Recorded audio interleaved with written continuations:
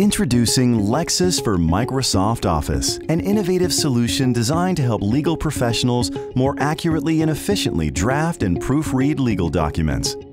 Here's how you can easily create permanent hyperlinks between your cites in a Word document and full text documents in Lexis Advance. Open the document you would like to review. Select the LexisNexis tab and click the Link to Cites button in the Validation section of the ribbon.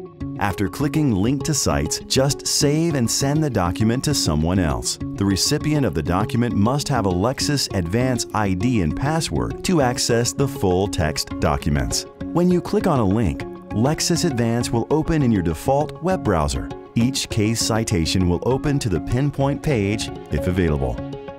And that's how you efficiently and accurately create permanent hyperlinks in your Word document using Lexis for Microsoft Office.